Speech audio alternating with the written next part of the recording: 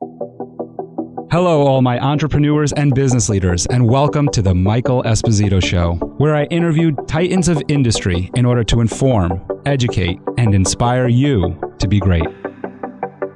My guest today is an inspiring leader and the founder and CEO of PersonalRX, a revolutionary new way to get your prescription medicine. Please welcome Larry Margolis. Thanks for having me. Very, very happy to have you, Larry. I have a lot of questions about your tech company, because tech is a space that I operate in. I love it. I think that it's, we all know that it's the future, right? But before we jump into PersonalRX and what you're doing there and how you're changing the pharmaceutical industry, really, I'd like to learn a little bit more about you, what inspired you to be great, and how your, I guess, upbringing is maybe played a role in where you are today as an entrepreneur. Sure. Well, I grew up with in a family of entrepreneurs and lawyers, believe it or not, and knew enough not to want to be a lawyer. No disrespect to lawyers. As my lawyer would attest, when I speak to him, he's like, "I'm glad you're not a lawyer." But they obviously have a place. But my dad was always an entrepreneur, and he was an attorney who represented auto dealers, and he was an auto dealer, which was sort of a difficult combination to get together. You can't sue a factory during the day and then ask for more cars at night. Right. It just doesn't seem to work. So it was always a bit of a struggle. But in any event, he was an entrepreneur, and I always wanted to be an entrepreneur. I always loved building things, whether back in the day, Legos or whatever it was. I always liked building things. I always liked technology. I had my first computer, Radio Shack TRS-80 when I was 13. Yes. They were out, and so I'm aging myself. And I like to play with that. And it was always about what we can do with things and learning about software. And as I was talking to your producer earlier, when I walked in this morning, talking about software and SEO software, that was last night's project. So I always try and pick a project at night and learn about something new and how I can use it. I don't want to look at it just at the features and function, but I'm always looking at things on what can I use this for, right, and how can I build upon it. So I think I've been doing that since I'm a kid. Right. And taking things apart and putting them back together again. And sometimes when I was really young, probably didn't put it back together again correctly, but nevertheless, I knew how to take it apart. And it was important to me to understand how things worked. And you take that and the entrepreneurialism and you put it together, and I think it's a pretty good combination. Yeah, it certainly is. I mean, that's pretty much what an entrepreneur is they're dissecting what the problem is and then trying to figure out a solution. Exactly. You used the word entrepreneur, and I know that that's a big buzzword these days. But I'm just wondering, in your childhood, was entrepreneur the mindset that you had or thought that you had, or was there a different word that you could kind of go back to and remember being the catalyst to where you are today? Geek. Geek? Okay. Well, I'm glad you say that, because I was wondering, that brings us to the TRS-80. Is again, going back then, PCs and all that stuff, computers in the home, and I'm thinking what, 70s, or right? That's correct, right? Late 70s. Right, so PCs weren't really in the home at the time. So what drove you to the technology as a young child? I love gadgets, and I love playing with things, and I love learning new things. And TRS-80 was the thing to have at the time, or an Apple. I didn't go the Apple route. Okay. Then. Although in 1984, when the Mac came out, I was a Mac user. Right. I've been a Mac user ever since. Okay. I like the technology, and I like what it can do.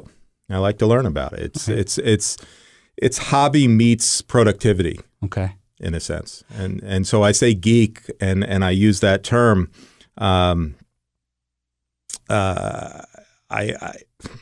I use that term not in an endearing way. Yes, like proud. Proud in a way. I'm not really that much of a geek. I don't write code, by the way. Right. But I know how the mindset works and how to design with it and build upon it. Understanding it, yeah. I'm going back to your father and the entrepreneur in him, and you said you grew up in a family of entrepreneurs. What inside of them being entrepreneurs, did you pick up? What skills did you learn from them as a young child, seeing these people just making their own way in the world? Hard work. Mm-hmm. Hard work. Yes. It's worth it. You know, I remember telling my nephew years ago, and I don't know whether he appreciated it at the time, but I had sent him a letter when he started college, and I said, look, if I can tell you anything and teach you anything, it would be that you got to work really hard because it's worth it. Okay. You know, and in fact, my son started college this year. Yes. And I sent him the same kind of letter and the same concept of work really hard. I think hard work is the beginning of what you can do, and I also think it's working smart. Okay. And hard work is great, and, right. and you know, but I also have an enormous respect for somebody who can sit down and knock something out in an hour. Right. But I believe truly that if you're going to do a project, and I say this at home all the time, do it right or don't do it. Mm-hmm. Go home. Right. Just do it right. Do it right. Do it once. Put the time in, and get it done. And don't skimp. That's my belief. Make sure you hit all the sides to it. So yes. While we're on your dad, I have "work his deal" as a quote that you put in your bio for me. Mm-hmm. What did that mean to you as growing up and today? It meant just that, work your deal. Work with the situation you're in and what you have in front of you. Do your best. And it was figurative speech, work your deal, but it stuck with me. And you always want to do your best. And you always want to put your all into something. And that's working your deal. Yeah, making sure that everything is buttoned up and making sure before you go to market with it or anything like that. Yes. But the flip side of that is when you speak about going to market is the Guy Kawasaki-ism of get the product out, get it out the door, and learn what people need, and don't over-engineer and never come to market. Right. So you want to be ahead, and you want to do all of that work, and you want to put your best foot forward. But at some point in time, you have to launch something, and you have to see what the public is going to say. And you know, to that, it's amazing that what you think is important isn't, and what you don't think is important, people really appreciate. Yeah, you know, I think it's such a great lesson for entrepreneurs. So again, I mean, you and I talked about this, but this show is geared towards our entrepreneurs and our business leaders, our entrepreneurs who are either launching a business or growing a business or trying to get to the next level, and our business leaders who are in an entry-level position and trying to scale and go up the ladder, corporate ladder. And I think that that's really important for them to hear from an entrepreneur like yourself who is where you are today, to hear that it's kind of like taking messy action. I've heard the term being used, right? I like that. Taking messy action, but making mistakes along the way, but launching. I mean, you and I, we both have, you know, Steve Jobs, we talked about him, and he talked about that too, is you wouldn't believe it in the products that he launched, but he knew that they could be better when he launched them. Mm-hmm. But he knew that he also had to make a decision to launch. This just brings us naturally to something that you said as well, which is making mistakes foster success. And so I just think when I'm thinking of messy action, when I'm thinking about just you got to launch, why, you know, you mentioned Guy Kawasaki and he says that. What else in business do you see that being really important when you look at that and making mistakes and understanding them? I think it's critical to learning. You're not going to be perfect, right? And you know, it's another thing that I always teach my kids. And you speak about work your deal. When it comes to my kids, I kind of say the same thing. I want you to work really hard. I don't care if you get B's, C's, or A's, or D's. I just want you to work as hard as you possibly can and get the most out of it. And when you're building something and you're doing something, you're going to make mistakes. You're going to get a B on an exam. If you're an A student, you're going to get a B. Might as well get it now and get it over with, as I told my son. But you're going to get a B at some point, and you're going to have to learn how to, you know, in a sense, deal with it. And whether it's a B, a C, or a D, it doesn't really matter the grade. But you're going to fail at something, right? And that if you don't fail, you're probably not very challenged. Mm-hmm. And I think the more you fail and you're really working hard, you're probably pretty challenged and you're learning a lot. And I think you're going to do a lot of good. I'd like to stay on that for a second of if you're not failing, then you're probably not challenging yourself. I've heard that before in the entrepreneurial landscape of making sure you're challenging yourself. I believe it's one of the Google founders was saying that about he broadcast. I forget which one it is. I think it's Sergey Brin. He broadcasts his goals to entire staff. And he says, I intend to fail on most of these, but I know that by falling short on some of these, the success is going to outweigh. Correct. And he's pushing himself, and he's setting a goal, and he's trying to attain that goal. And it's okay to fail. Not all the time, of course, but it's okay to fail. It's okay to stumble. That's how you learn. You know, otherwise there is nothing perfect, and that's why there's practice. You know, the old story, how do you get to Carnegie Hall? Practice. Right? And I think that's the same kind of thing. You're going to pick up an instrument, and you're going to try, and it's going to sound awful until it sounds better. And on the topic of failure, because of course that is something that we hear a lot about. You know, you got to fail forward is another one that I've heard before, right? That's a good one. And what I'd like to ask in terms of that is, so when you're failing, not you, but I mean, well, we all have, right? We all have. But when you're failing, so for as like maybe a tip moment for our entrepreneurs and business leaders out there is when they feel themselves failing at something, what are maybe some strategies that they can implement to be able to maybe get out of that rut? Or also, how can they look at it from an objective standpoint and go, okay, what did I fail at and how do I learn from it? Well, I think the first thing you have to do is acknowledge that you made a mistake or you failed. And it's probably not so much a mistake as it is a learning process, right? Be optimistic and stand up, brush yourself off, and do it again. Right. And then stand up, brush yourself off, and do it again.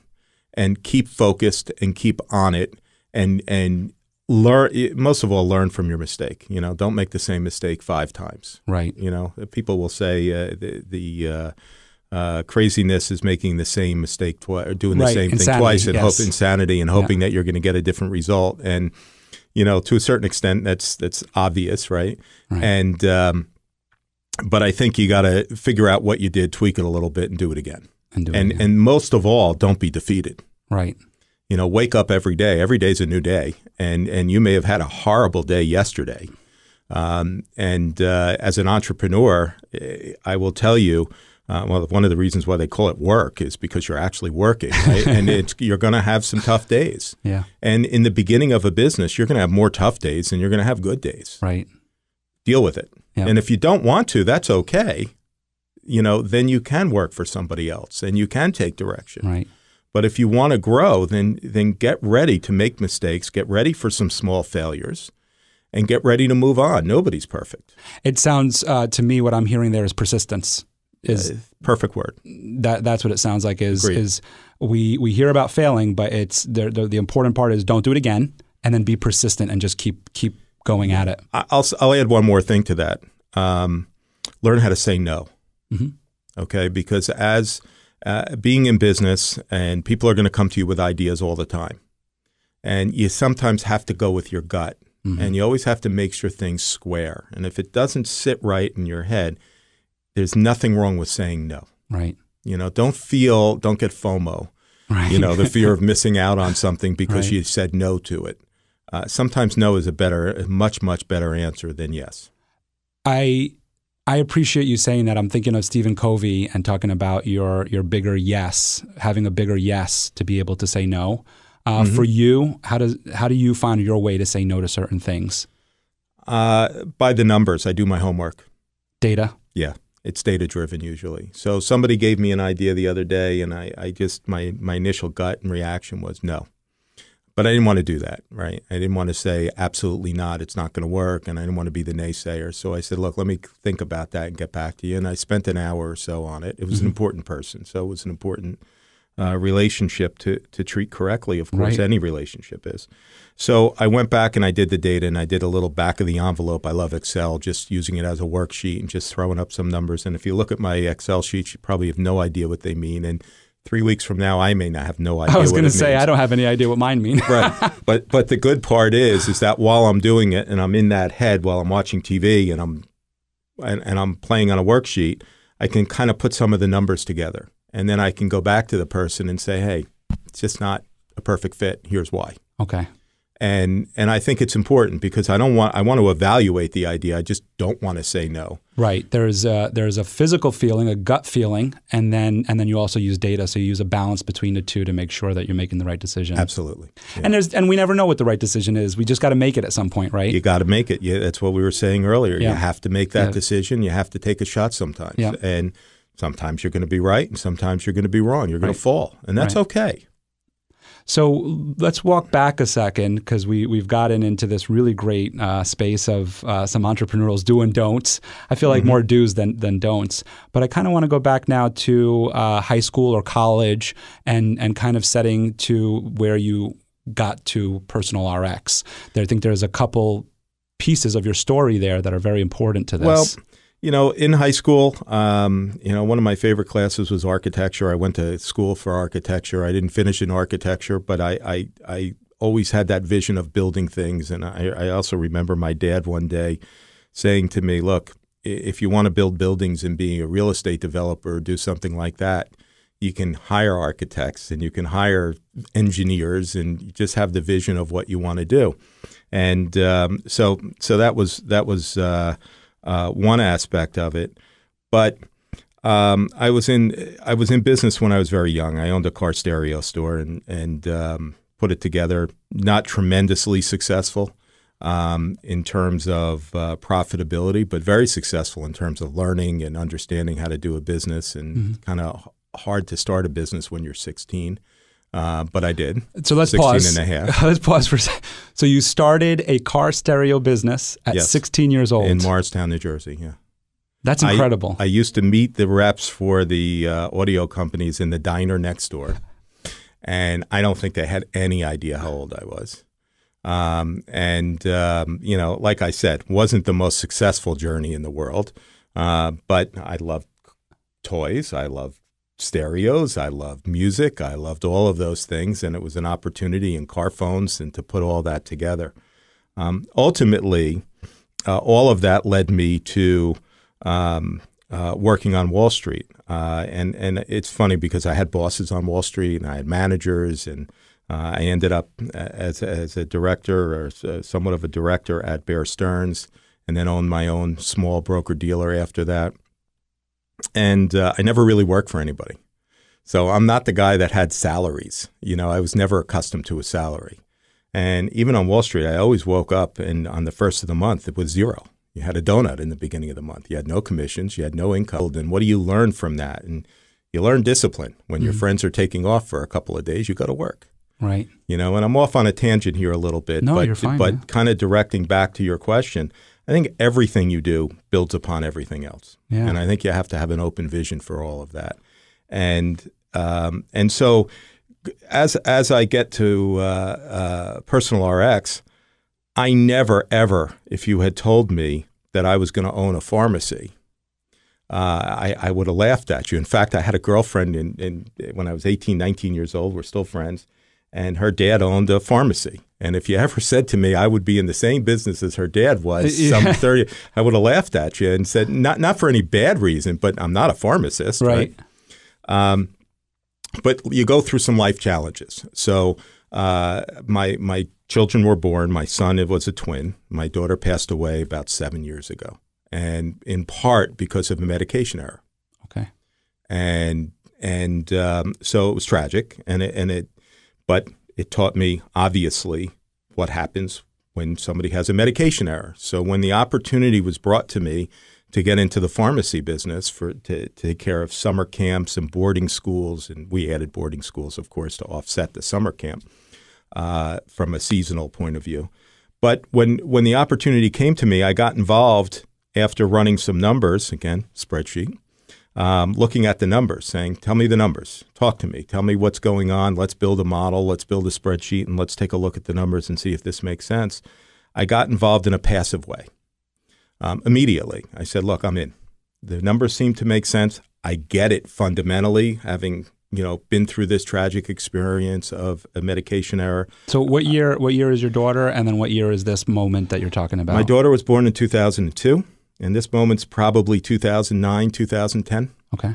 Okay. So we bought a pharmacy ultimately in 2011. We bought a small pharmacy, and we brought the camp business in, and we brought the boarding school business in. Talk about making mistakes. Phenomenal business. I tell anybody about packaged medication for camps, and everybody's like, what a great idea, right? It is. So, but it's once you do all the hard work up front, And within a 3-week period of time, you're bringing on several thousand kids. Right. And you got to ship them, and they go to camp for 4 or 6 weeks. Then you're done.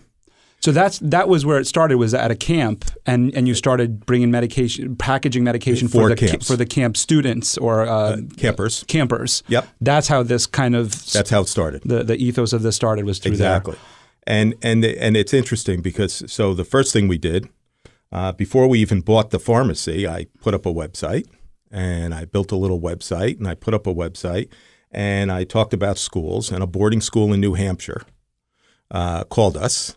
This was before we closed on the pharmacy, called us, and we flew up there about a week or two after we closed on the pharmacy, and we signed them up. And the idea was that you had summer camps and then you had schools. Well, the problem is that the complexion of the medication for summer camps, it was roughly 2 medications per camper, 1.75, something like that. One of them was a Flintstones or some kind of vitamin, and the other one was a real medication. And it was once, right? So we charged a fee, and it was just a lot of chaos for our staff, and I for about 4 years I had terrible July 4th weekends. Just trying to figure this all out. I kind of want to go back a little bit to your story here, because I understand, of course, it's emotional, and I want to be very respectful to that. But this is the catalyst to everything for you here. Sure. Now, you were an entrepreneur very early on, and as a 16-year-old, I think that you show entrepreneurs that are listening that there's no barrier of age, there's no barrier of entry. No. You can start whenever you're ready.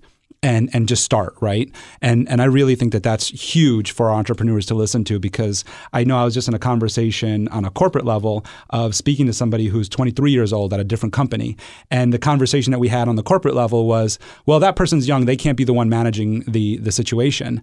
And I was thinking of some of the entrepreneurs that you and I have read about, and we're going 23. They're old in their entrepreneurial career. And so when you say you started at 16, 23, you were like light years ahead of your 23-year-old peers. So I think that that's significant for our entrepreneurs to hear and listen to that part of your story. But going into PersonalRX, obviously the impact of your daughter is what led us there, right? So we don't have to go through the emotional part, but what happened? It sounds like, was she at a summer camp or something? No, she was. What was the story there? Well, she was born with a colorectal malformation. Okay. And she went to we moved her at roughly a week after she was born to a hospital in Long Island, where there was a specialist who took care of this. It was 1 in 30,000 births. This is what he did. The procedure was named after him because he was the guy, and he travels all over the world to do it, and so on. And it was about an 8-hour surgery that she needed to have. Mm-hmm. And after surgery, a resident and a nurse gave her too much morphine. Okay. And so she arrested. My wife was there, and they brought her back, and she was never the same since. And it created breathing problems, which ultimately she succumbed to, secretions and breathing issues and things like that. But overall, the problem was nobody checked her medicine. Period. They just gave her too much for her size. Right. And nobody did the calculations. I don't think that would happen today. Mm-hmm. Now for narcotics, you shake your head, but now for narcotics in a hospital, they have machines on each floor, and you have to put the weight in, and the machine calculates it and gives you the dose. So I don't think it would have happened today the way it did then. Right. It was just on the cusp. So I think that issue probably happens, but a lot more rare. Mm-hmm. But you understand how one little mistake can manifest itself, and how it can change the trajectory of somebody's life and their health. And, being in the medication business, you get that. You get packaged medication. People, instead of the machine, people can't make the mistake, right? Because you have exactly what you should have, and it's checked. And we go one step further at PersonalRX, and part of our service is our medication rec. Right. So we reconcile medications across all your pharmacies. We become the pharmacy. And by doing that, we can make sure there's no conflicts. We can make sure you're not taking 2 blood pressure medications. And perhaps nothing as severe as somebody who's getting a completely wrong dose of morphine. Right. But conceptually, it's the same path. But that happened at the hospital. So it wasn't in terms of the prescription but it's the idea of making sure that somebody doesn't get over medicated or the wrong medication is or what under led medicated. you to, or under medicated. You know, quite often, you know, what we find, we do find over medication. When we reconcile, we have people with 14 and 15 and 16 medications. By the time that reconciliation is done, they may be down to 13. You say, well, you're losing business because it's less med. No, we're keeping a patient healthy, and they're going to be on service for a really long time. Right. And they're going to be healthy and happy. Right. Okay. Yeah, I think, you know, sometimes I was just talking with these other entrepreneurs recently, and we were talking about a cloudy moment. As an entrepreneur, you have this cloudy moment, and all of a sudden you have clarity. And for you, this clarity came in a different form of Precisely. where it just hit you that you have to do this mission. So you take these skills and you take this life event, and you can put them together, and you can really grow a business. So I want to hear that part. So now we're back to, you have the camp, and this kind of comes together. So yeah, it starts to come together. And with my partners, I'll never forget this. I was online and I bought we were called Group RX because camps are groups, right? Groups of patients, and that's why we chose that name. And I don't remember where I was or what I was doing, but I saw the domain available for $950 for PersonalRX, and I bought it. My partners went nuts. Why are you spending money on that? I said, that's our brand. That's who we are. Medication, it's about the person. We're not going to we're in the camp business. We're in the boarding school business. But ultimately, people are older, and they're going to graduate from schools and camps. We want to keep them around, and it's not about their group anymore. It's about their person. Right. And, you know, people say, you know, pivoting in startups, some people say it's a good thing. Some people look at it and frown on it. I don't think pivot's a four-letter word. I've been saying that a lot lately. And we pivoted, in a sense, from this seasonal camp and school business to all year round non-seasonal business. And we pivoted from patients who take 2 medications or 1.75 and a Flintstones in there to people who are taking a minimum of 5 medications or more.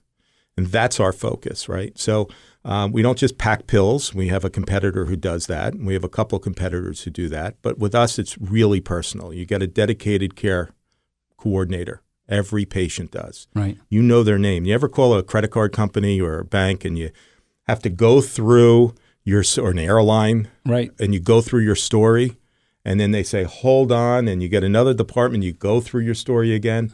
I thought I was the only one doing that. No, I think we've all done it. I think we all continue to do it, but that doesn't mean we can't hate it. And it doesn't mean that there isn't a better way. Right. So it becomes, and people say, well, that's terribly inefficient when you're running a business to have one dedicated person for this. And I said, not really, because they get to know the patient. Right. They get to know the doctor's offices.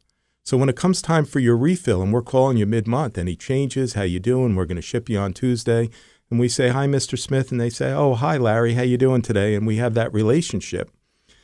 It becomes a very efficient phone call. And we know when that technician, that care coordinator calls the doctor, they know Jane at the doctor's office, right. Tom at the doctor's office, and they get that script quicker. So it becomes very efficient, and it's a personal experience. And it's patient-centered, right? Why should healthcare in general be so putting the patient on the outskirts? You know, when my daughter was in the hospital, one of the things that I always remembered, she was in the PICU for a long time. And in the center of the PICU was a room where the doctors and the nurses all stayed. They called it the bubble, right? So they stayed in there, and all the beds were surrounding the bubble. And the bubble had glass and whatever, and you could see all these people talking and what have you. Shouldn't the patient be in the middle of the bubble? Shouldn't everybody be surrounding the patient? Yeah. Right? And even if it's just pharmacy, we actually speak to the patients more than their doctors do. We're speaking to them 2 and 3 times a month. To understand. Maybe we're over speaking to them, but that's okay. People are on a lot of medication. They deserve that. They're entitled to that. We don't charge more for it. We charge the same as a regular pharmacy. You're just getting a much better service. You've earned that right. You have insurance. Why not get all those services? Why not have it surrounding? So PersonalRx became a lot more. than just a group RX and just taking care of kids in summer camp who are having a good time for a month. Okay, and parents who are stressed out, and parents who don't want to deal with anything, or, forgive me. Oh no, all good. I'm thinking about the summer camp, and I'm just thinking about how your company started and the summer camp, and these kids are taking medications on a regular basis. And so I'm just going to the summer camp for a second here. Is what are these? What kind of summer camps are these? Are these all types of summer camps offer medications and vitamins, or are these particular types of summer camps? We dealt with some special needs summer camps. Okay, so that's part of the reason. But we dealt with a lot of healthy summer camps, as I call them. Okay. Not that special needs are always unhealthy, but where they needed medications. Where they needed medications. Right. Special needs summer camps are a lot more difficult because they're only going for a week. So to coordinate all their prescriptions and everything and isolate and bifurcate 1 week from a 30-day supply is very difficult. Okay. The logistics of it are hard.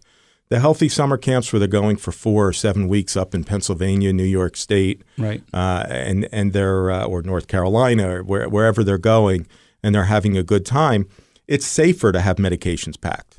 Right. And this way, when they're online for the health center, they get their little packet of medications, they open it up, and they take their meds. Instead of like an 18-year-old camp counselor handing it to them. Here, right? take 2 blue ones, right? And then making a mistake. And they have no clue. Yeah. So I'm thinking, I just want to go to you buy this website, PersonalRX, and you have partners that you ultimately bought out. And that's where I want to go, because I want to understand a little bit there, because I think that there's something there very important for our entrepreneurs and business leaders listening, is there's an important part that happened there where you made a decision and maybe they weren't a part of your vision.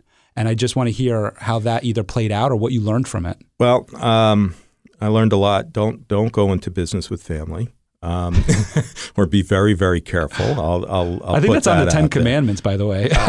It should be like number 1 or 2 in the 10 Commandments. But that's one thing I learned. But it was really a different philosophy. So I started out in the pharmacy business. I said, I'm in. And I'll make an investment. I'll help you buy a pharmacy.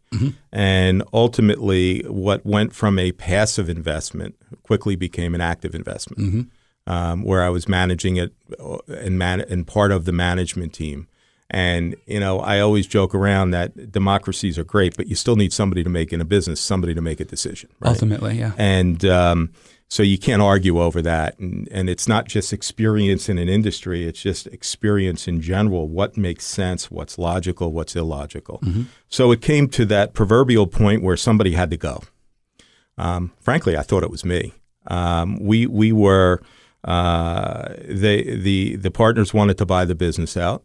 And I said, look, somebody's got to go. And we sat down with the attorneys, and the attorneys said, well, will you buy them out or should they buy you out? And what would the price be on either side? It would only be fair if it were the same price. And I paused for a moment and I said, sure, up to them. If they want to buy it, I'll buy it. Let's pick a number. Either I'll buy them out or they can buy me out, and let's move on. So long story short, we went to mediation to settle on the last, I don't know, $40,000, $50,000, not a whole lot. We had a mediation day, and they came into the mediator, and their attorney came in and said, my clients don't have any money. So here we are mediating my buyout and what my numbers were going to be, and the partners didn't have the investors behind them to buy it. So my attorney said, "Do you want to buy a pharmacy? You ready to do it?" I said, "Sure, let's do it." And so ultimately, yada yada yada, I ended up buying the pharmacy, and I ended up pivoting off of summer camps. And we just finished our last school. We gave them plenty of notice. We finished our last schools in January 1st. And it's all exclusively individual patients. Yes. We have relationships with, we have a new relationship with Magellan Health. Well, I shouldn't say new. We've been working on it for a year, integrating software and technology and so on. And speak about that a little bit, that relationship and the software and the technology, because that leads to where you are today too. There's no question. I took a position that some people didn't didn't really agree with regard to technology. Like I said, part of it is based on the fact that I'm a geek, but I understand what software can do, and I understand that we're in this business that's not a high value, not a high margin business, right? Mm-hmm. We're in medication. We don't set our prices; the insurance companies do, right? The only thing I can control is what are my costs to dispense it, and what can I buy it for. What can I buy it for is really a function of volume, right? So I can't really negotiate much else from there. Part of the reason I work with Magellan is because if you can't beat them, join them. They're a payer, right? They have 15, 20 million members, and they have 260,000 people that take 5 medications or more. And it happens to be an amazing relationship for us because they refer patients to us, right? But from a technology side, how do you take this low margin business and make it really efficient? So if you read the headlines in pharmacy, you read that the reimbursement rates are coming down all the time. And the pharmacies are getting squeezed on it. Mm-hmm. And CVS, Caremark, and those guys, they want retail and they want people coming in their store maybe, and mm-hmm. they don't care about making money on those things. They sell toilet paper and everything else, and we don't, obviously. Mm-hmm. And so with the margins coming down, the reason why reimbursements are coming down is because pharmacy is so much more efficient than it ever used to be. Okay. Even when I got involved, a reimbursement, it used to take 30 days. Now, if you get in the cycle, it's 2 weeks. Okay. So everything is a lot quicker, and pharmacists can do things with computers and technology a lot faster than they could. So in a sense, reimbursements coming down is not an unreasonable thing. Right. Unreasonable concept. So margins came down. We have to be very efficient. We have to onboard. When you're onboarding 3,000 summer patients or 4,000 kids for camp in 3 weeks, you better be efficient. Right. Okay. And we did it. It wasn't pretty, but we did it. Now we bring on new patients every day, and it's all throughout the year. But you learn how to bring them on board. You learn that software. You learn what those apps need to do. Mm-hmm. You also learn that there are some older people that don't like to use apps. Right. Right. And therefore, if you don't want to use our app, you don't have to. Call your care coordinator, call your onboarding person. We'll do it for you. You can use as much technology with us or as little technology with us. It doesn't matter. But behind everything we do is technology. From dispensing to billing to shipping, it's all in one system. Mm-hmm. And it was really important to build that. And it was really important to build that in a way that could scale, right? So we had a version. We learned a lot from that version. In a sense, we scrapped that version and started over 2.5 years ago. And we call our system, we've trademarked it, we've patented it, and for the intellectual property, we call it RX Squared. Okay. And we have RX Squared Admin, which our staff uses every day. We have RX Squared Mobile for our customers, which includes a reminder app. So Alexa will tell you it's time to take your breakfast medication, which is pretty cool. And whenever you go to the doctor's office, you can just hit a button and it'll email them a whole list of your meds and pictures of those medications. So the doctor knows what you're on. So you don't have to fill out that I have terrible handwriting. Form, yeah. And you fill out that little clipboard when you go to the doctor of your medications and you're misspelling things, whatever. A lot more professional. Send it to them. And so the technology backbone is really what drives our company. Right. And the relationship with the Magellan is fantastic because they send us weekly, I think it's 2 times a week. We get demographics of patients they want us to work with, and then we get their claim file. Right. And it's built into our system. So when somebody wants to work with us, they don't have to recite all their medications. We know what medications they filled in the last 90 days, and it just populates in our system. It's funny because you're making me think of like I'm thinking of so many different scenarios where I've heard this before of like, don't you know what I'm like, don't you know already? Like, you should know that. Like, why do I have to tell you this again? And what you're telling me is that you obviously have seen that redundancy and have found a solution to that, which is what you talk about. It's all over your website about we want to make it easier. That's what it's about. Look, our mission is to improve lives, right? Part of improving lives is not just keeping people healthy. Keeping them sane and keeping it simple. Right. Right. So with us, you don't have to worry about anything. I always, and this is sort of a negative thing, the way I say it, but it's it seems to work. If our patients have to think about medication, we've just failed. Right. Right? They shouldn't have to think about it. I think you're... Yeah.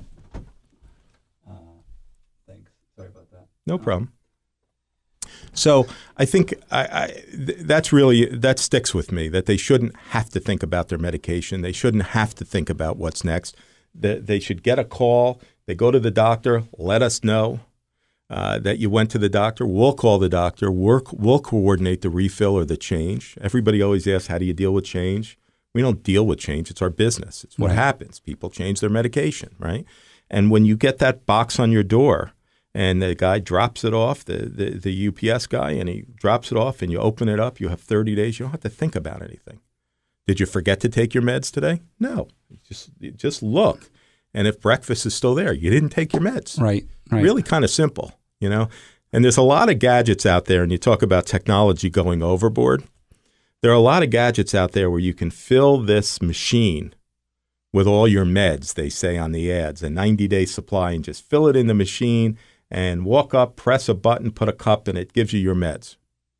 Well, think about that logically. How'd you get those meds? How do you know those meds are correct? Right. Okay. How do you sync up those meds? And then you have to program and tell the machine when you take each med. And then what happens if you're going away? What do? Press the machine 5 times to get 4 days worth of meds? Yeah, it's solving the problem of just getting the medication in one place for you, but it's not like what you said, which is what you're really your ultimate goal is to make sure people don't under-medicate, over-medicate, or whatever. Precisely. Yeah, and that's really that's the most important part to the medication. Exactly. Now, look, I will tell you that when people get bottles of 90-day supply from mail order, if you look behind it, I say this all the time, look behind anybody's dresser of your grandmother or whoever it is, you're going to see pills behind it. It's going to happen, right? Yep. It's going to happen. I don't care who you are. You're going to make a mistake. Yep. Who's better than having a pharmacist in technology check that for you instead? To make sure. And to that point, there's a lot of people out there that are caregivers, right? And we call it the adult child quite often. That's taking care of a parent, or taking somebody who's sick, or somebody who needs extra help, or my wife taking care of my daughter at the time. Right. There's a caregiver. And we make things a lot easier for the caregiver as well. So we built into our tech, we built a caregiver app. Kind of makes sense, right? But not only did we build a caregiver app that you can follow your mom or your dad or your child or your husband. For people who are working for healthcare agencies, you can watch multiple patients. Never do the 2 files match. It's all HIPAA compliant and so on. And never do they overlap. So you're always keeping people's medication segregated.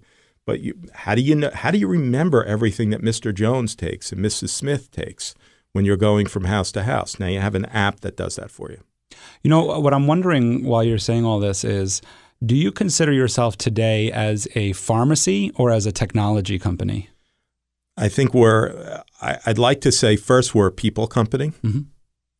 And we are a technology company and a pharmacy. Right. And I would assume that sometimes it could be challenging to get everybody on board with all the technology and then the people in the pharmacy. How do you get, we talk about culture a lot, right? How do you get the culture to understand how this all kind of comes together and it has to work together really well? Good advertising agency.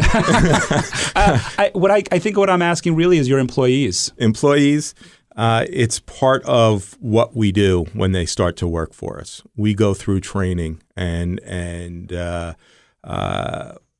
CVS and Walgreens and Rite Aid and local pharmacies do a great job of training technicians on pharmacy. Right. And what medications are and so on. Pharmacy systems are different at every pharmacy. So ours, from their point of view, is just a different system.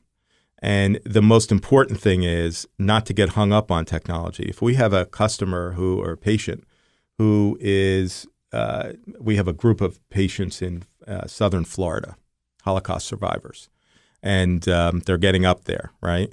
And I will tell you, when one passes, our staff gets very upset. They really do. We have one particular person who gets very emotional. She Gets very emotional. It's kind of nice to see, but well, like you said, your staff, they build a relationship with their patient, so they know this person very well. Yeah, yeah.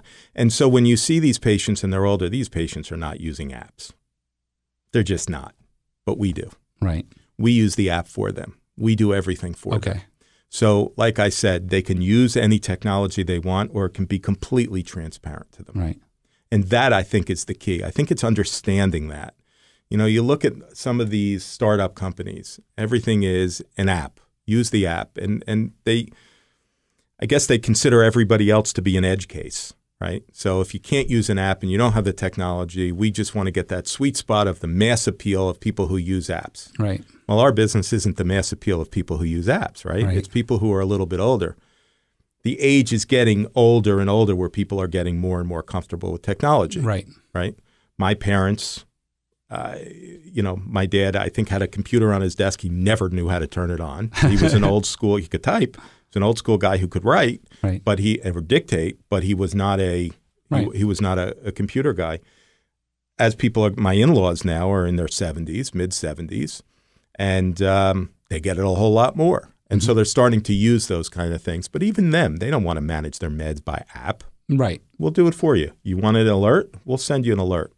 We have a built-in system. I call it location calendar. You put in your location where you're going to be. It's like, when you go away and you stop your newspaper or you stop your mail and you have it forwarded. Well, we do the same thing for medication. There are a lot of snowbirds out there. It's funny you're asking a millennial that. Although, some of the true millennials wouldn't call me one, but I was born in '82, and whenever I look it up, it's like the 80 is millennial, but I grew up Gen X, thinking I was Gen X, but now I get grouped into millennial. So I don't know what I am. So I adopted that one. I'm a 1966 but when you asked me that, when you said to me, when you forward your mail, I'm kind of like looking at you going, I want to be polite, but I also want to be honest. Well, forgive me. No, I'm just kidding. I always date myself these days. I did forward my mail once, though. When I moved out of my parents' house, I did have to make sure that mail was forwarded to my house. Well, you get the concept. You want it from point A to point B, and they can go in there and they can put point B, and they can put a couple of dates. You're going to a hotel for a month.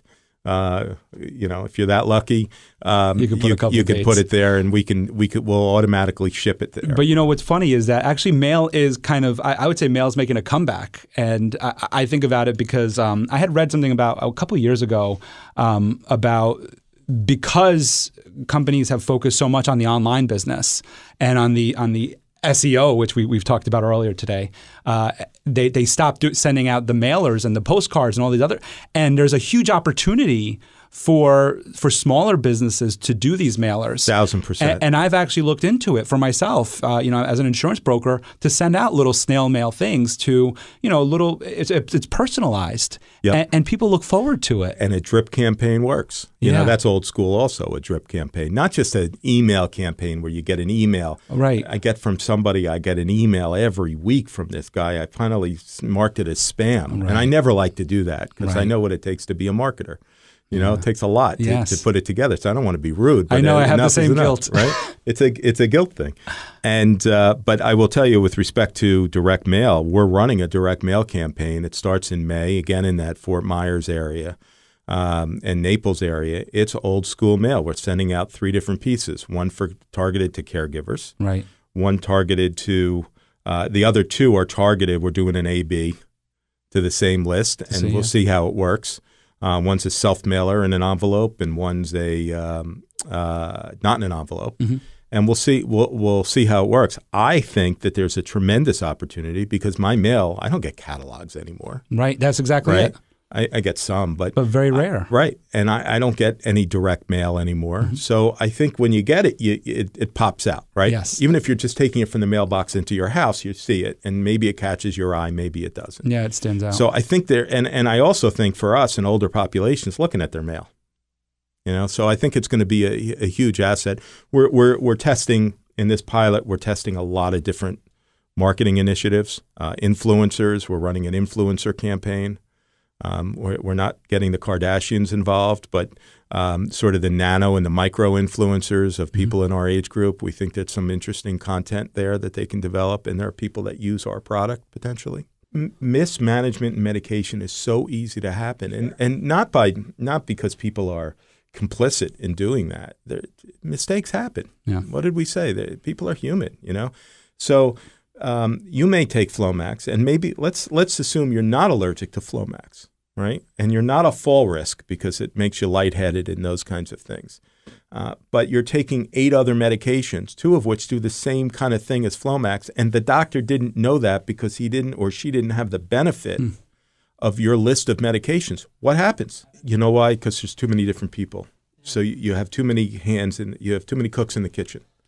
And that's the whole concept of having a care coordinator and one pharmacy that has all your meds and knows everything about your meds. We know your meds better than your doctors do because you're going to multiple doctors, right?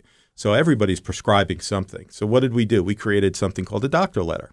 On the fly, okay, we click off all your meds. We say which doctors it goes to, and it faxes a PDF to your doctors.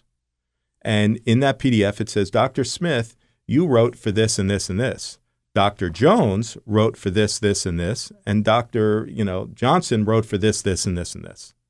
So as long as you're comfortable, please sign off and get it back to us. Is this something that happens regularly where the other doctors can see what's prescribed, or is this like a whole kind of like new idea? It's a new idea. It's a new idea. And I will tell it's a radical idea in that, and it's an obvious thing. I mean, it shouldn't be a radical idea. But multiple polypharmacy, multiple prescriptions from multiple providers. And that's where those problems come in. There's a few things here that I kind of want to unwrap a little bit. But this one almost is, to me, the most significant, what you just said there about this being a radical idea. Who do you sit with and where do you get these kinds of ideas that it's funny because I think back of like sitting around the family table and at a party or something and going, oh, I could have invented that. I could have invented that. And the person doesn't, right? And we know the story. You're in the kitchen and you see the easy little gadget. You're like, I made this years ago, right?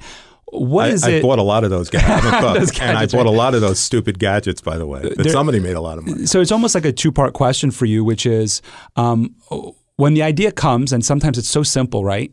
What makes you act on it and go, you know what, it is simple, but it's really necessary? And then 2, because you are in a business and you do have, you are with employees and different people that you're working with and partners in different ways, how do you sit down with them to come up with this idea and formulate a plan to be able to take action on it? Depends on what it is. So if you're looking at the technology as an example, right? So we sat down. I knew I needed new technology. I knew I needed an easy way to onboard, which we had, but I knew I needed another way. I needed an app, right, that was a little bit easier for people to use. And we use what's called a progressive web app, PWA. So you don't have to go to the App Store and download it. Right.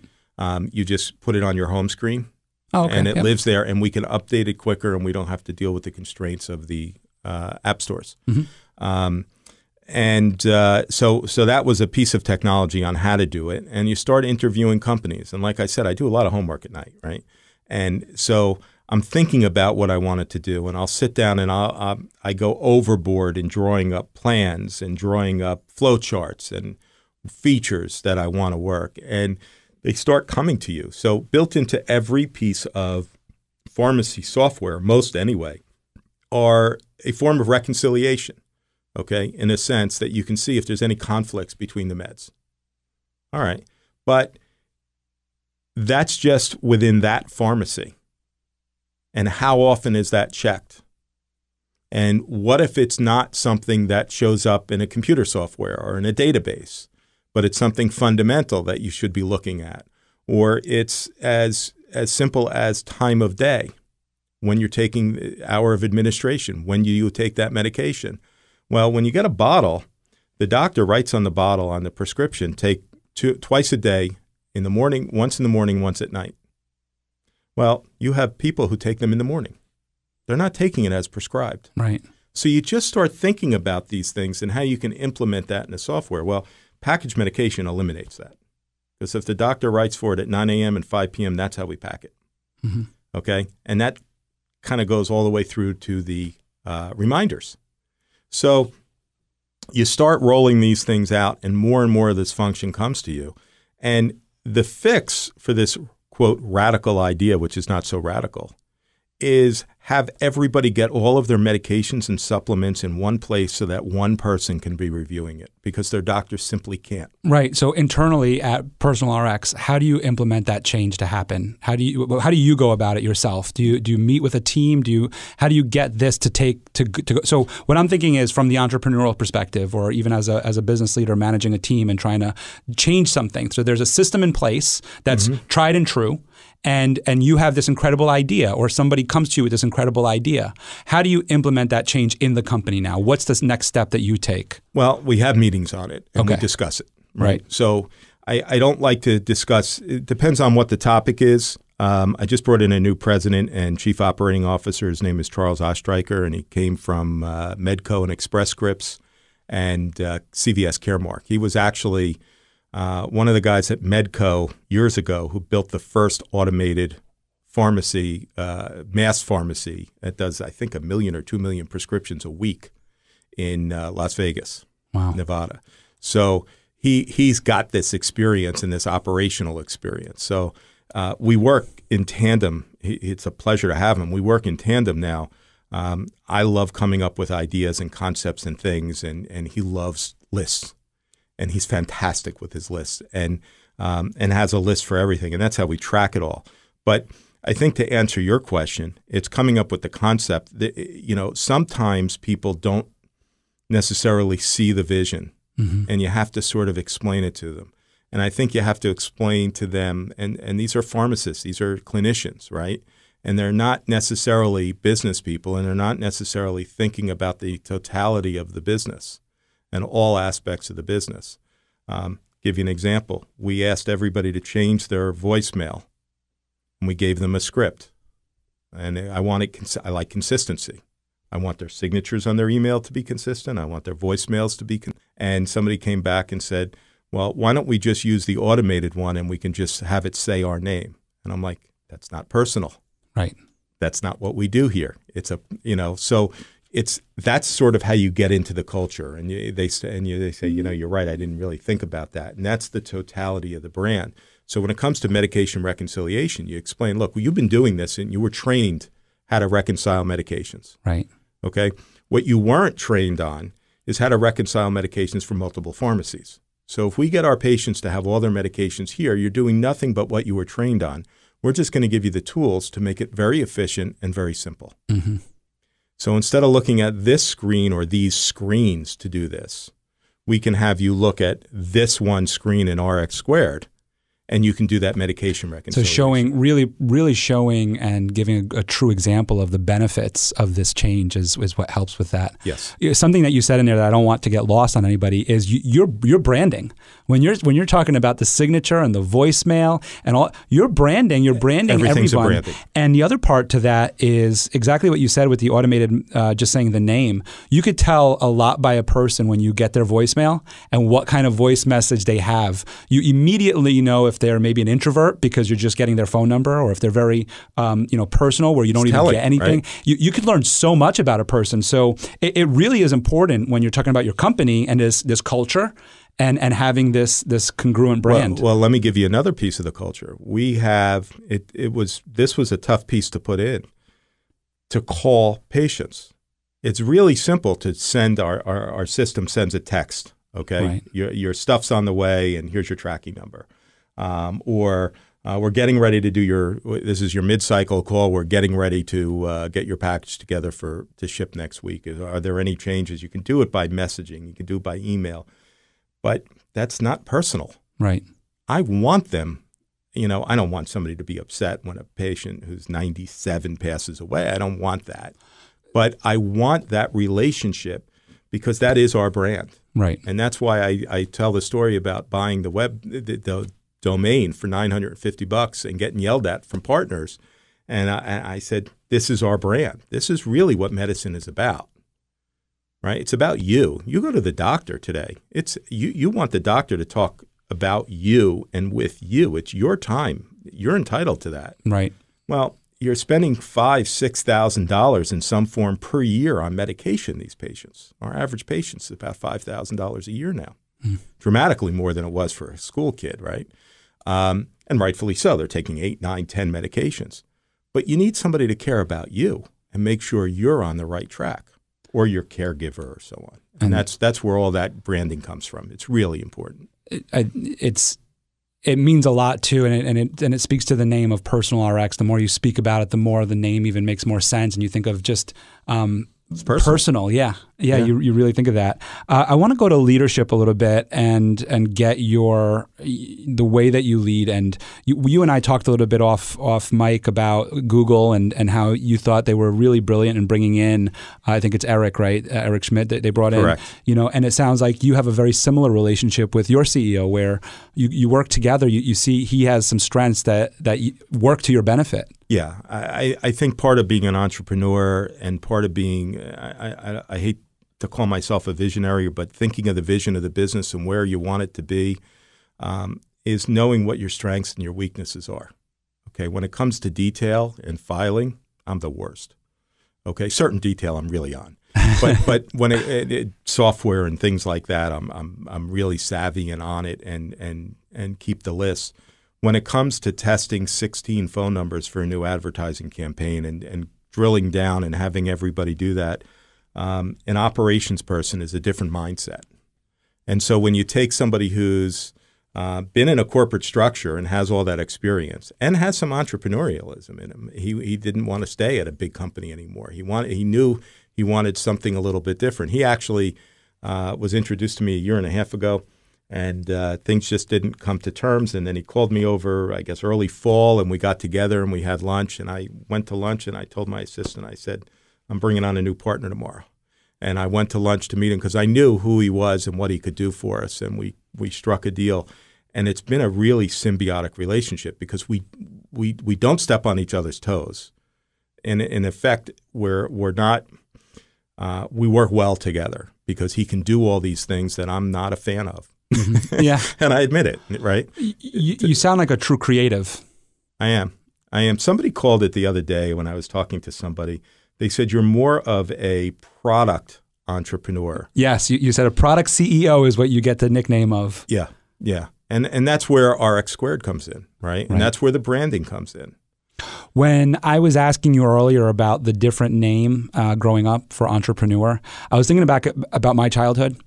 I played a lot with Legos, very similar to you. Love Legos. I still love Legos. Legos. And my favorite part of Legos, and I'm sure you'll probably have the same feeling, is it wasn't about building what was in the package. It was about building that first, breaking it, and then building my own creation and combining it with others. I used to build stadiums out of my Lego. Out of anything, right? Without balsa wood, Lego. I didn't care. Yeah. I was fascinated by the whole idea of a big stadium. I don't know why. Well, it's kind of like what you just said, where the caregivers surround the patient, and that's the stadium. That's kind of cool. I didn't think about that. That's the correlation I make for you. But I remember as a kid, I used to tell people I wanted to be an inventor. That was the idea that I had. But it comes out to today where they use the word creative, where you're a creative, and so it sounds like that's what you are. When you're dealing with influencers, they're called creators. Yeah, they are, yes. It's an interesting difference there. I'm glad you bring them up because now we're moving into a space where, as you mentioned, some of your clientele is aging out. And you're going to be moving into a space where you have a younger population coming in. And technology is it, right? So when we're looking at your marketing and you're looking at your using the influencers, where do you see the business going in the next 5-10 years in terms of all of this? Well, right. And using technology, that is, of course. Yeah. Well, here's how I see it. We're in a medication spend is $500 billion a year, right? And growing. It's not getting smaller. And I'm not talking because prices are going up. Just people are taking more medication. And population is increasing. And population's increasing, and older people are increasing, and aging gracefully, hopefully. 320 billion or so is in retail pharmacy, right? There are 41 million Americans right now that take 5 medications or more. 12.4%. According to the CDC, it's 12.4% of the population, and that number is probably a couple of years old.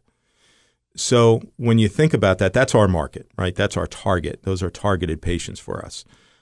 We are not targeting patients that take 2 or 3 medications. Frankly, you don't need us, right? Not yet.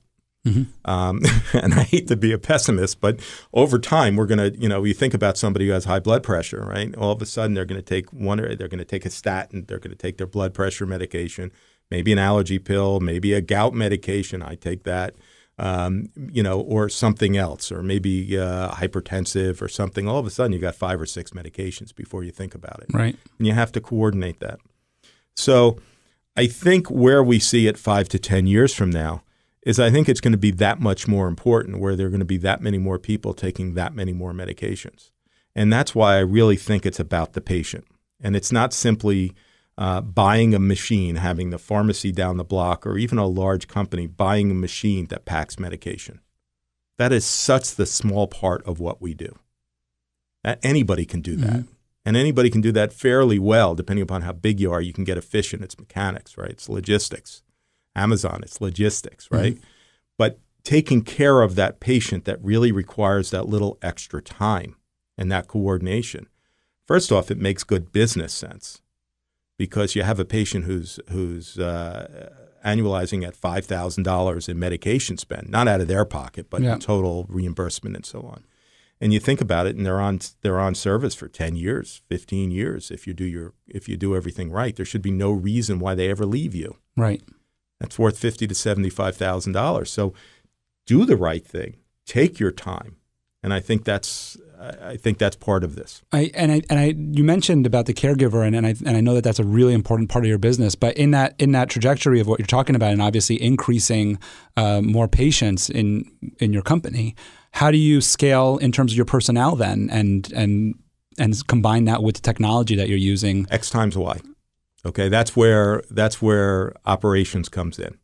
With technology, we know machines can check packets with pharmacists, and you can have it's an equation, right? If you're efficient and your systems are really efficient, it's an equation. How many patients can a pharmacist check in a day, right? And it's an equation to say, if you have a very efficient system for faxing out to doctors, requesting information from doctors, how many patients can a care coordinator handle, a technician, right?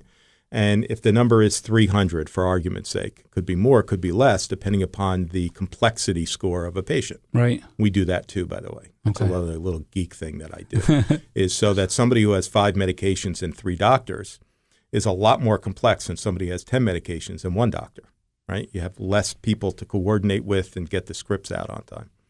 And so that variable and that score, let's assume a technician a care coordinator can handle 500 points just arbitrarily using a number.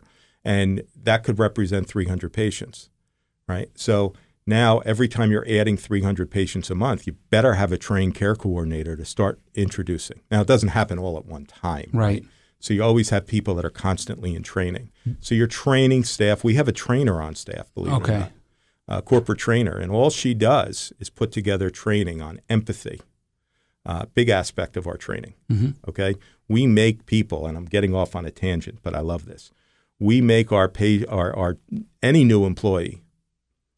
First thing we do in training in-house is we put 10 bottles of medication in front of them.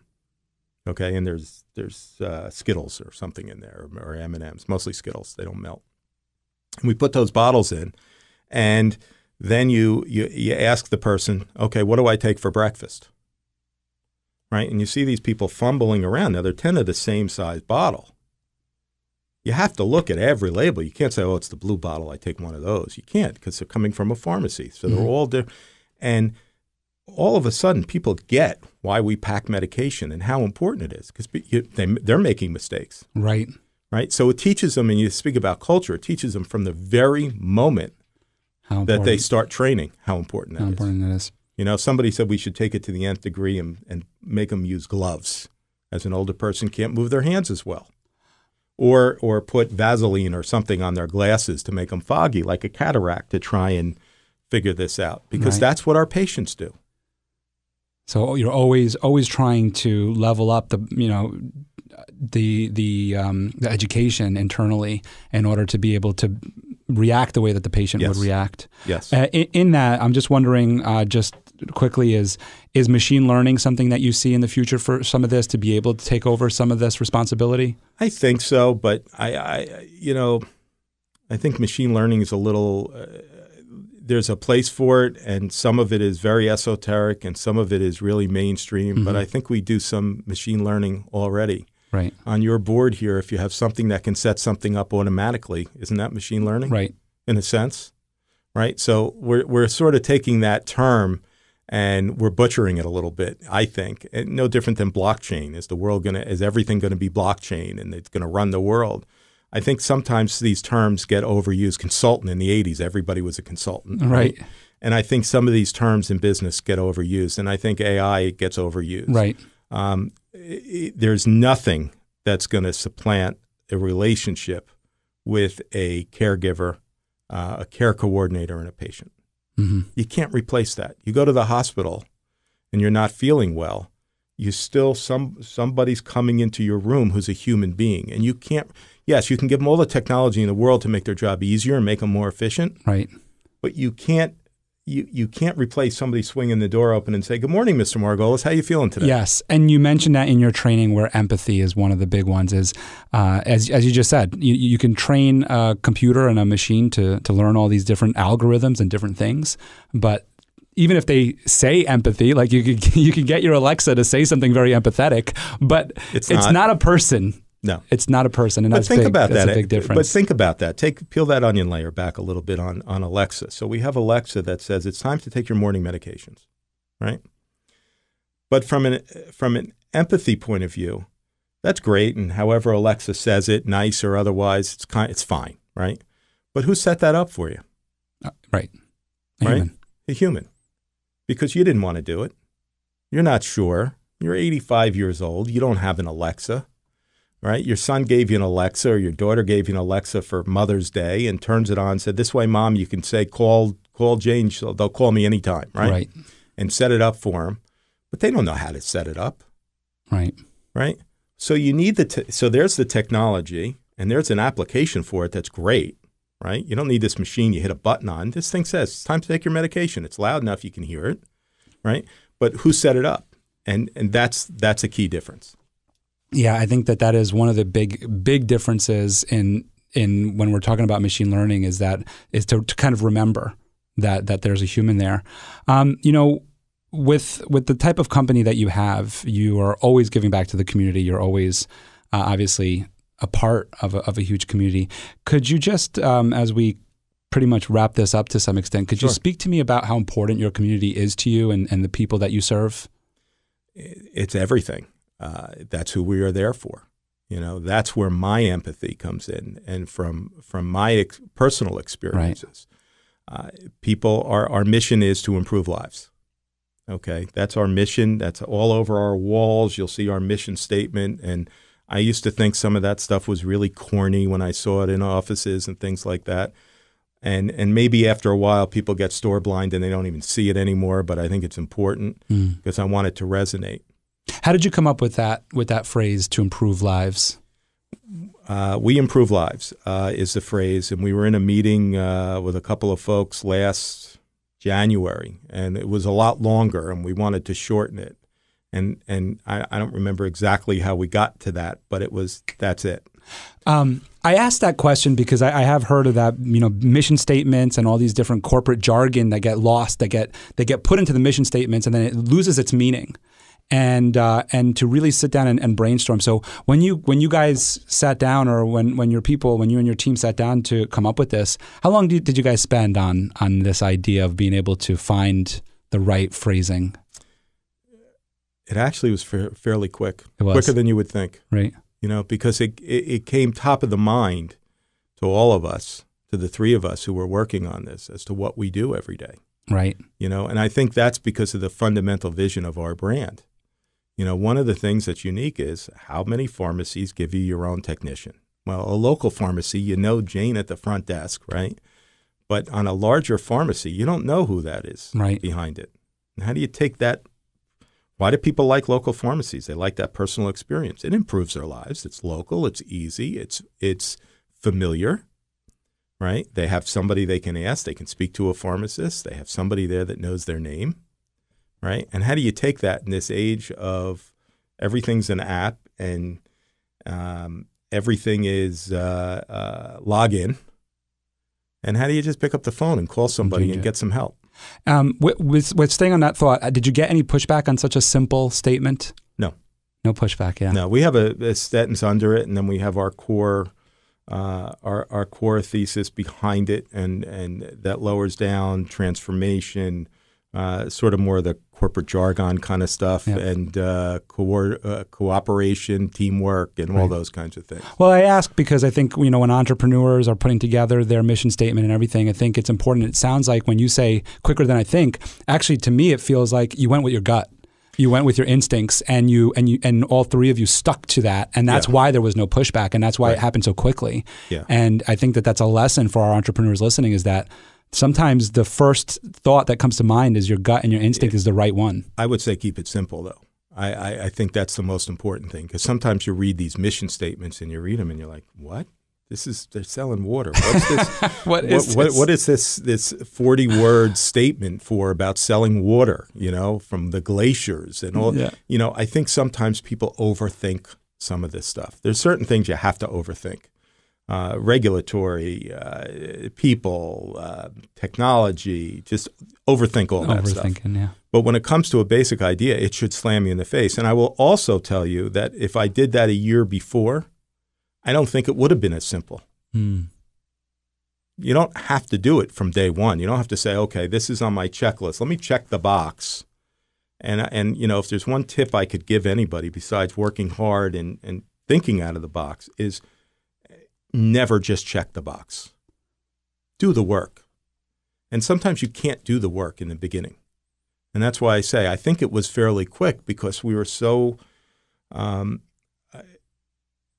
entrenched in what we do every day and how we take care of our patients, that I think it just came to us that if you were sitting there and saying, I'm going to start a business and it's going to be personal because I'm going to use this name and it's going to be personal, and now let me think of why we're doing this, I think you're probably going to get stuck. What a beautiful full circle back to dad of work your deal. Yeah, well, it always comes back to that, right? It really feels that way when you said that, work your deal. Yeah. Larry, I just want, if there's any other advice or tips that you'd like to share with our entrepreneurs as we come to a conclusion here. I think that last one was... Take a shot and work really hard. Work really hard. Yeah. I love it. And don't take it for granted, and don't just check the box. If you want to check the box, get a job. I love that. Honestly. I love that. That's how I feel about it. And look, I appreciate being here. I appreciate you inviting me today. I enjoy the conversation, and I hope somebody, your listeners, get something that they can hang their hat on. I know that they did. I know that they did. So Larry, if you want, can you just maybe share your website? This will all be in the show notes and everywhere else, but just for the listeners out there, your website or any way of contacting anybody on your team. Sure. It's PersonalRX.com. Great. Really simple. Yep. That's the .com we bought. That's the domain. $900. Yep. $950. I'll never forget it. I'll never forget the argument. How could you do that? And well, and this is why. Now it's PersonalRX.com. Very simple. Very simple. Very simple, and you know what we do. Well, Larry, thank you so much for coming on the show today. Thank you. It was a wonderful conversation. Thank you. Awesome. Thank you for listening to The Michael Esposito Show. For show notes, video clips, and more episodes, go to michaelespositoinc.com/podcast.